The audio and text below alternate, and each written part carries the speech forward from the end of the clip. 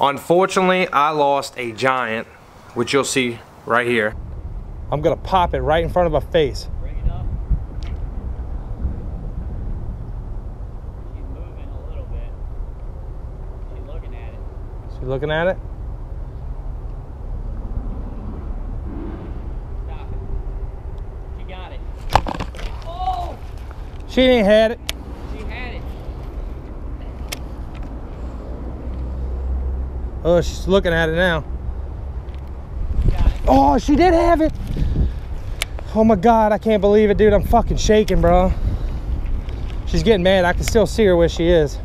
All right, guys, so let me give you a little bit of explaining. I haven't really explained a lot in my videos what I was doing lately, especially with the bed fishing or anything like that.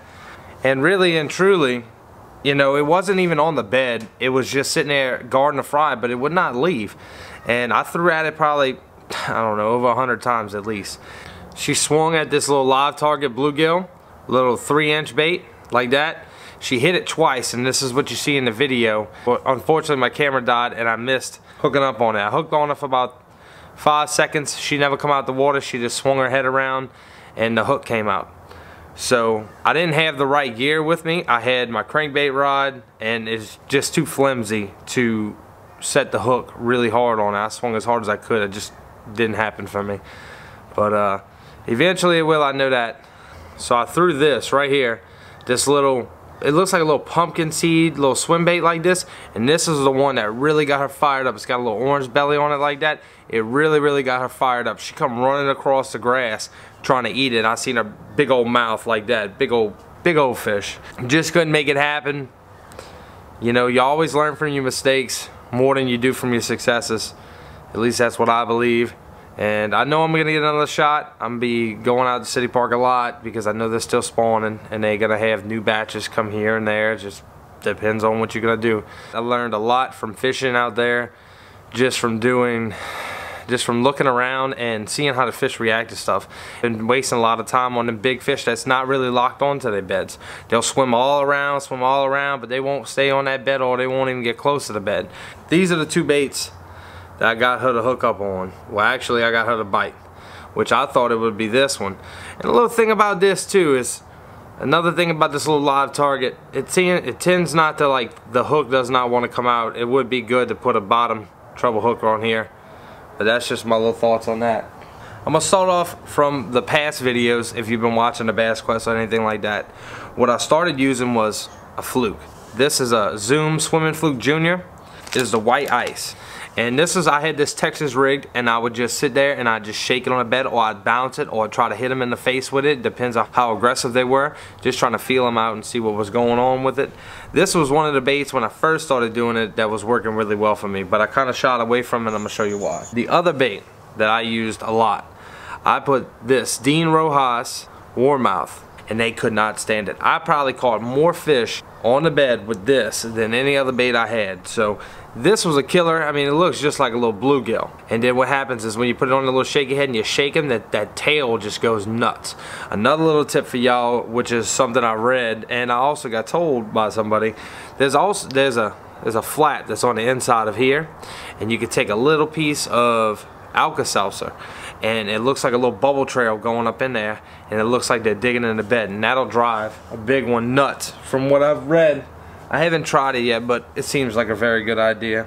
The other bait that I used, I actually got told by somebody in City Park to use this white lizard. So I bought this from most of these baits I buy from Barataria Bait and Tackle, off of Barataria. It's a great little bait shop. They have a lot of stuff. Austin, he'll hook you up on anything you want to know, anything you need to get. He's going to point you in the right direction. So if y'all going to go somewhere, make sure you go to Barataria Bait and Tackle. Support your local businesses. Those are the ones that's going to give you all the insight of what's going on around you and everything else. This right here, this lizard, did pretty okay.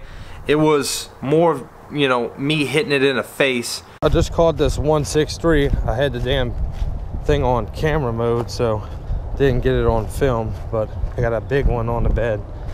I don't know how big it is. I don't think it's big enough for the Bass Quest, but we'll see. Looks like a 4-pounder. With the fish and them biting it. It didn't seem too interesting. I don't know. It worked pretty good as far as, you know, you just got to find what's going to make that one bass tick. That one bass might not want this lizard, might want this, or might want the next bait that we're going to talk about. The next bait that we're going to talk about is the Kinky Beaver, and the name of it is the Dirty Sanchez. So, but it's got like a little bit of green pumpkin and chartreuse with some black flake in it. So this right here, it's, you know, pretty good little bait. I actually got hooked up on this bait by James Helmer. Told me about this bait and he was like, Doug, you need to use this bait. So I started throwing it. I caught a 2.5 pounder the other day, and that's what you're gonna see right here. Oh, there we go. That's a good one. Good one. There we go. I'm starting to wonder if they even had bass in here anymore. God, he ate that one. Sweetness. Fat little monster. All messed up, dude. This thing is got stuff everywhere on him. Get a little weight on him real quick, just for shits and giggles. I'd say probably about 2.56. Good fish. See you later, baby. And then unfortunately, I probably had a real good fish. I don't know how big it was, because obviously you see in the video that it just completely blew up whenever I went to set the hook. Oh!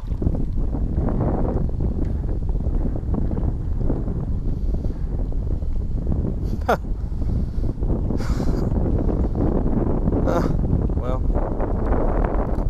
that's a $100 rod. Gone. Snapped the line and broke the fucking pole. What have we learned? Not to buy a Powell Inferno, which is crazy. This Powell's a good brand, but as you can see, that was a fucking good fish too. That was a real good fish. I felt the weight from it and it just snapped. Fantastic. So this was the bait I was using. This is the bait I've been using for a little bit now. I actually have a bass tournament tomorrow, so that's the next thing that you're gonna see. No matter what happens in the tournament, I'm still gonna record stuff. Alright guys, I hope y'all liked the video. Make sure to subscribe, drop a like, drop a comment, and I'm gonna check y'all on the next one. Later.